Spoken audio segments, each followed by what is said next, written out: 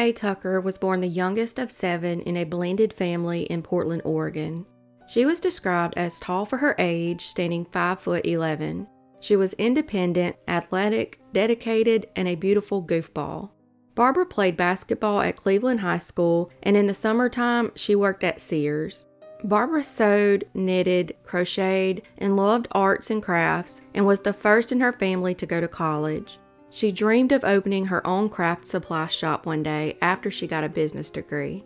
When she was 19 years old, she was a sophomore studying business at Mount Hood Community College.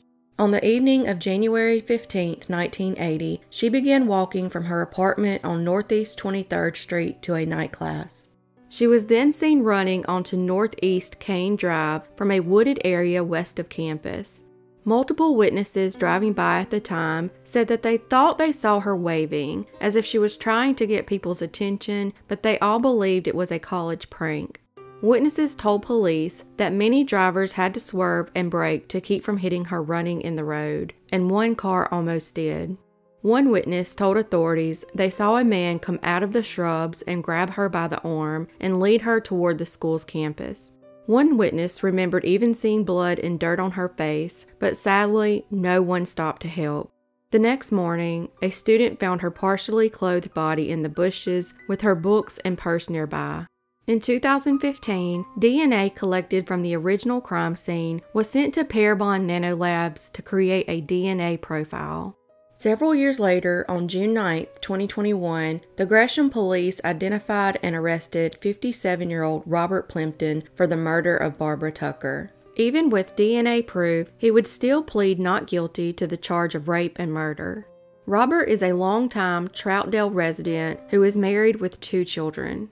At the time of Barbara's murder, he was a 16-year-old student at Reynolds High School.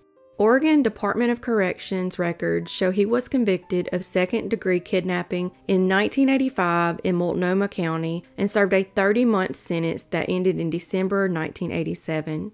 He served 2 other 6-month stints in prison between 1993 and 1997 for driving under the influence and parole violations. In 1997, a woman accused him of driving her to a secluded area and attacking her. He was accused of attempted sodomy and assault, but the case was dismissed after a grand jury found insufficient evidence to file a criminal complaint. While the break in the case provides some comfort for her sisters, Susan and Alice, it also has reignited their grief. Sadly, her mother, Louise Tucker, died in 1995, and her father, Albert Tucker, died in 1989. Barbara's death left them heartbroken, and her sisters say that it was the first time they saw their father cry. Robert remains in custody at the Multnomah County Detention Center, and although he has not faced trial as of August 2021, Barbara's family at least has answers after 41 years.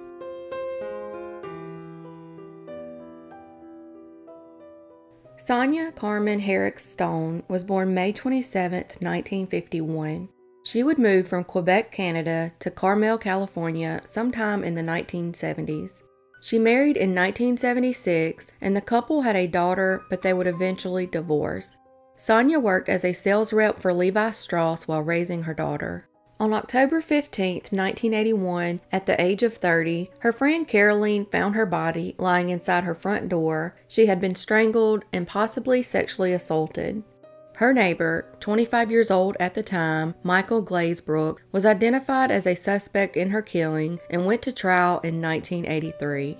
During the trial, one forensic serologist said that he had found no indications of sexual assault. However, the chief medical examiner for San Francisco contradicted that, saying she actually was sexually assaulted. During the trial, a witness for the prosecution, a friend of Michael's, recanted her story that she had previously given, stating that Michael had told her he was inside Sonia's home the morning of the murder. She also explained that he told her that the scratch seen on his face following the murder came from an argument at Monterey Peninsula College the day after the murder. The next day in court, Michael's parents would testify that they never saw a scratch on their son's face. Even with all the contradicting information, there were witnesses that placed him near Sonia's home around the time of her murder. In February 1983, the defense would try and have the murder charges against Michael thrown out, but the judge refused. However, he did acknowledge that he most likely could not find him guilty beyond a reasonable doubt, and on June 20th, 1983, the murder charges were dismissed. Months later, Michael was tried for a second time and pleaded not guilty. The defense stated that Michael was arrested on 2 outstanding traffic warrants, but was then questioned about Sonia's murder. Arresting him on traffic warrants, but questioning him about murder interfered intentionally. Later in the year, some neighbors testified that Michael was not at home at the time of the murder. One neighbor said that Michael's green pickup truck was not in front of his house, and another saw him driving away. One witness said that Michael was with him at his place of work until 10:15 to 10:45 a.m. There are several explanations as to how he got the bad scratch on his face at the same time of the murder. In the papers, it was explained that he was struck by a piece of plexiglass while he was working on a boat in the backyard of his home. Moreover, if this story is true, then the story about getting hurt during an argument at Monterey Peninsula College would not be. Sonia did have blood under one of her fingernails, and that blood was not hers. An emergency room physician testified that the laceration on his face was not consistent with a scratch from a fingernail. The doctor said that he treated the wound himself the day after the murder. To make matters worse, investigators said that they had destroyed their original outline style notes after they typed up the interview reports. In other words, there was no way to check back on what was said and what the officer actually wrote down before it all got typed into a statement. The defense attorney noted the discrepancies between the typed statements and those on the stand by witnesses. On December 8, 1983, once again the murder charges were dropped.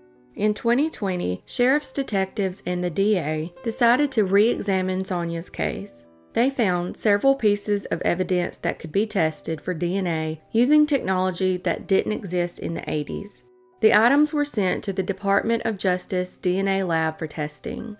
Detectives also obtained a search warrant for a new sample of Michael's DNA. Not surprisingly, the evidence from the crime scene was a match to Michael's DNA. On August 16, 2021, detectives conducted surveillance at his home in the city of Seaside, California. At about 8 p.m., he drove away from his home and was stopped and taken into custody. The now 65-year-old suspect was booked into the Monterey County Jail on a warrant for murder, and his bail was set at $1 million. In honor of Sonia, all the detectives wore Levi jeans during the operation to arrest Michael.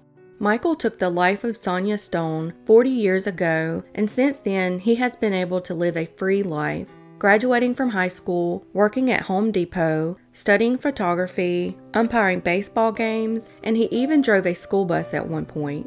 Thanks to DNA, Sonia will finally get the justice she deserves, and her murderer will be behind bars.